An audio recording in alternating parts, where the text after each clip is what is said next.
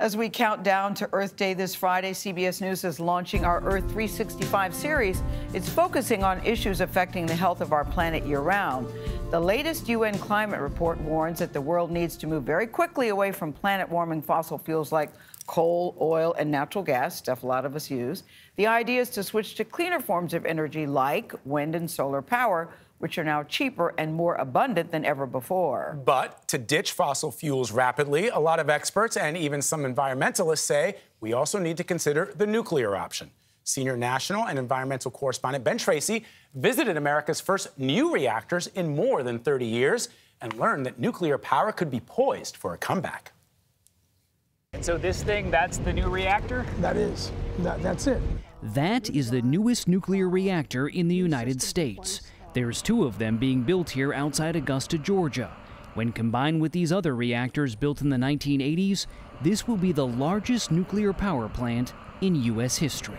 We're building the future of energy, and we think nuclear power is a major part of it. Chris Womack runs the Georgia Power Company, which is overseeing the final construction of the first nuclear reactors in the country in more than 3 decades.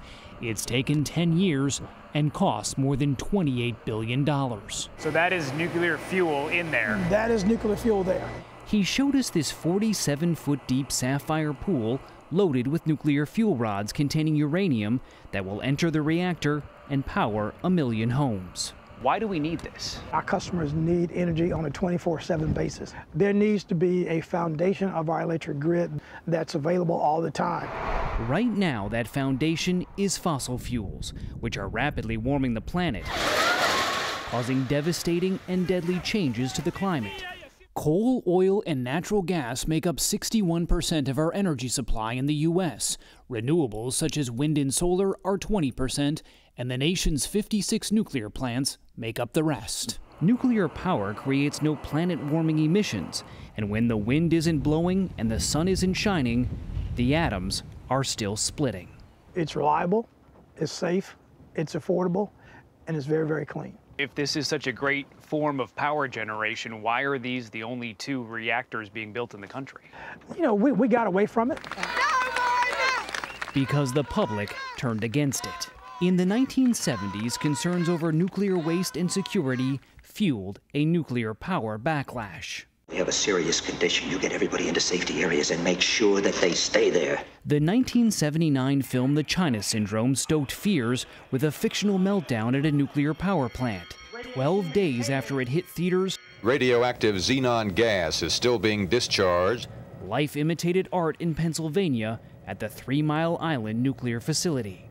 No one was killed, but then came 1986. U.S. officials believe the disaster at Chernobyl began on Friday. The meltdown of Reactor 4 at Chernobyl in Ukraine, when it was part of the Soviet Union, became the worst nuclear disaster in history, directly killing 31 people and exposing millions more to the fallout.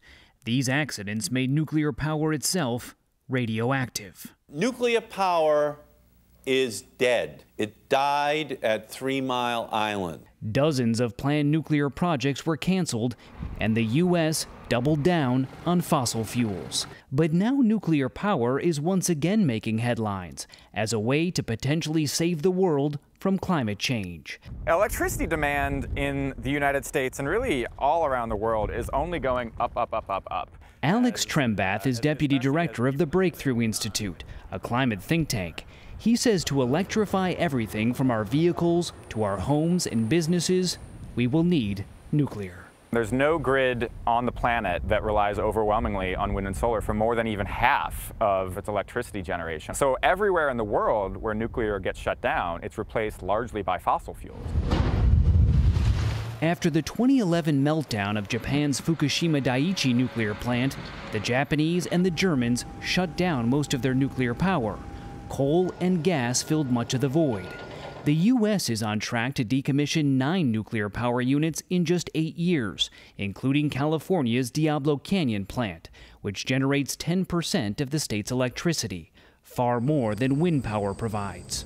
I don't know why we would take this enormous piece of our clean electricity pie and just throw it in the garbage. Trembath argues the impacts of fossil fuels are killing far more people than nuclear power ever has, and nearly 80 scientists and academics recently signed a letter urging California's governor to keep Diablo Canyon open, warning that closing it is irresponsible and potentially catastrophic. Nuclear power's been getting its shot in the United States for at least 5 decades.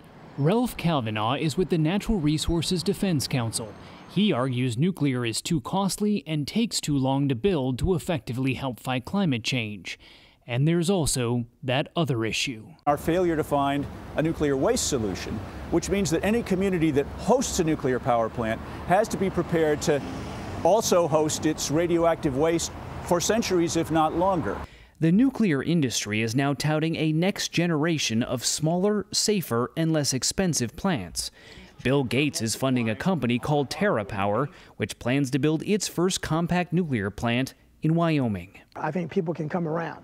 Chris Womack says he's excited to show that nuclear power has a future, despite being billions over budget. Nuclear power will be a reliable, stable fuel source for many, many years to come.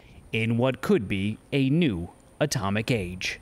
For CBS Mornings, I'm Ben Tracy in Waynesboro, Georgia. Well, something for everybody to mull over. I think Mr. Womack and Mr. Trembath make some really interesting points about nuclear, but a lot of people are still holding on to those movies, the China Syndrome. Yeah. Then in the early 80s, it was The Day After. Yeah, I remember that as a kid. Movie. That was that scared every child. Saw that movie. Yeah, I think there still needs to be a re-education on nuclear energy. Yes. But hearing Ben Tracy being told it's reliable, safe, affordable, and clean, right, it does help put people at ease. And that point that, you know, fossil fuels are killing far more people than nuclear power ever has. I mean, I lived in France, 70% or 2/3 of France's energy comes from nuclear power. There are ways to do it properly. There are ways to do it so that you don't see the things that we saw in Chernobyl or even 3 Mile Island. That's right.